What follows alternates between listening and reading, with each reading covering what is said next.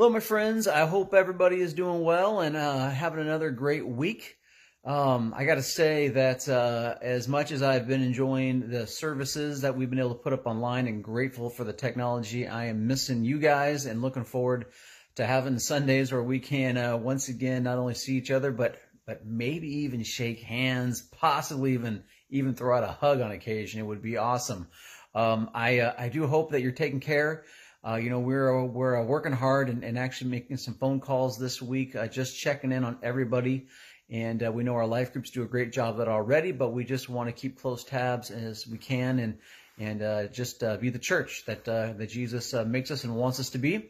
So I hope that you are doing well. I just have one thought for you that I thought I might share. I'm thinking about the Gospel of John as we get ready to close it out this week. We're going to be in that last chapter.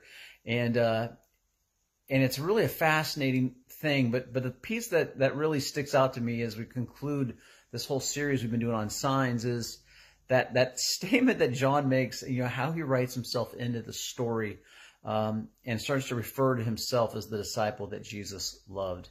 I've always read that and kind of read it with a smile on my face because, here's John, the last of the apostles. Everybody else is dead.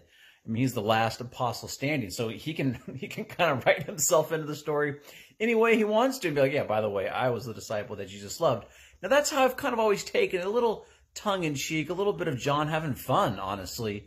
And the more I've been thinking at it, I think part of it was this realization that it's not until Jesus washes his disciples' feet, not until he gives them, this is my new command, to love one another as I have loved you, and I've just demonstrated what that love looks like. And John, as he points out that this is Jesus demonstrating the fullness of his love for his disciples, that it's really started to make me think more about when John says that, of course, he's not really saying that just about himself.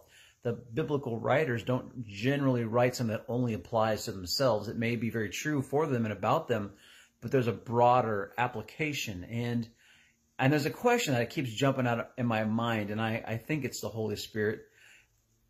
Just kind of asking, like, what would God have to do for you to start to think about yourself as the disciple that Jesus loved? I think that's what John puts it in there for. He's not saying, I'm that unique and that special.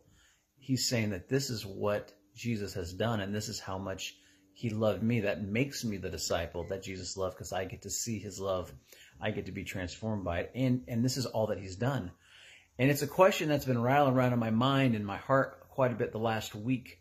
And I just throw it out for you as well, just to kind of get to process it. And as we go into this final chapter, John, on Sunday, there's so much depth to it about who Jesus is, of course, but also how he finally kind of leaves Peter and John and this picture of his love for them.